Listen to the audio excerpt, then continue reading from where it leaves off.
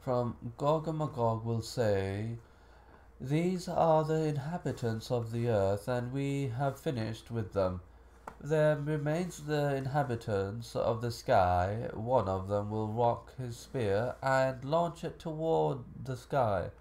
It will return to them dyed in blood as a trial and test. While they are upon that state, Allah will send a disease in their necks, like naraf, a kind of worm, which go into their necks. They will all die, and not a sound will be heard from them. The Muslims will say, would that a man sells his soul for paradise and goes to see what the enemy has done? A man from them takes the task upon himself, seeking reward for his soul. For dying, he thinks that he will indeed die. He will descend, finding them all to be dead, heaped heaped on top one of heaped on top of one another. He will call out, O group of Muslims, lo, rejoice indeed, Allah has saved you from your enemies. They will come out from their cities and fortresses, and they will send their livestock to graze, but they will find no pasture except for their meat, the meat of Gog and Magog, meaning that their corpses will be covered every space of land.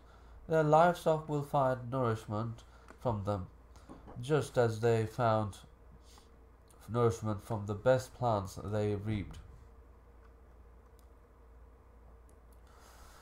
Related it from Yunus, from Muhammad, Isaac, in a chain that is good.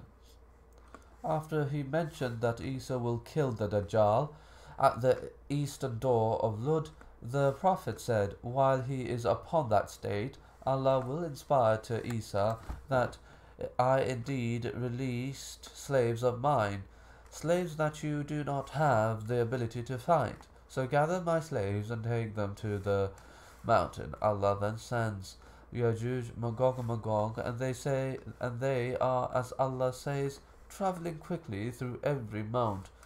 Allah's Prophet Isa and his companions supplicate to Allah, and He will send to them Gog and Magog, worms that are in the noses of camels and sheep, in their necks,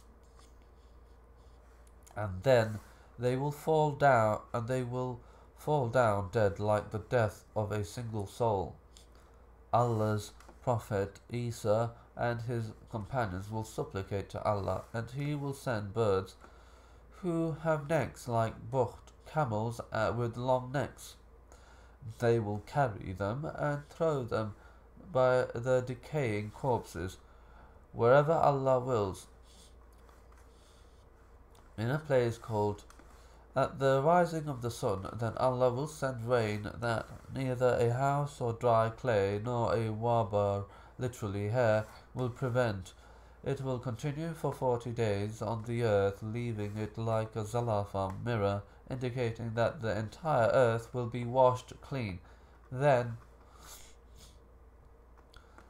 it will be said to the earth, grow your fruits and bring back your blessings. At that time a group will eat from a single pomegranate and find shade in its shell, until the Prophet said, while they are upon that state, Allah will send a good wind, which will take them from underneath their armpits. It will take the soul of every Muslim. Or he said, every believer, the most evil of people will remain, and they will engage in sexual intercourse out in the open, as donkeys do. Upon them the hour will arrive.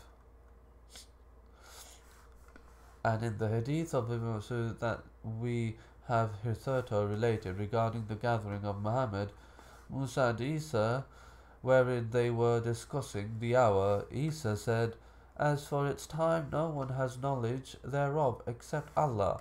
But from what my Lord Azza wa Jal, to Him belongs might and majesty, inspired to me, is that the Dajjal will come out, and with him he will have two rods. When he sees me, he will melt like lead melts. Allah will destroy him when he sees me. Even a rock and a tree will say, O Muslim, underneath me is a kafir, disbeliever, so come and kill him. He said, then Allah Azza wa Jal, to him belongs might and majesty, will destroy them. Then the people will return to their countries and homelands. At that juncture will come out, racing quickly from every land that is elevated. They will lay foot on their countries, destroying everything they come across, and drinking all water that they come across. Then people will come complaining. I will invoke Allah against them. Yajuj and Majuj, and he will destroy them and cause them to die until the earth is filled with their putrid odor. Allah will send rain down. It will sweep away their corpses until it throws them into the sea. And from what my Lord inspired to me is that when that will happen, the hour will be like a pregnant woman whose term is due.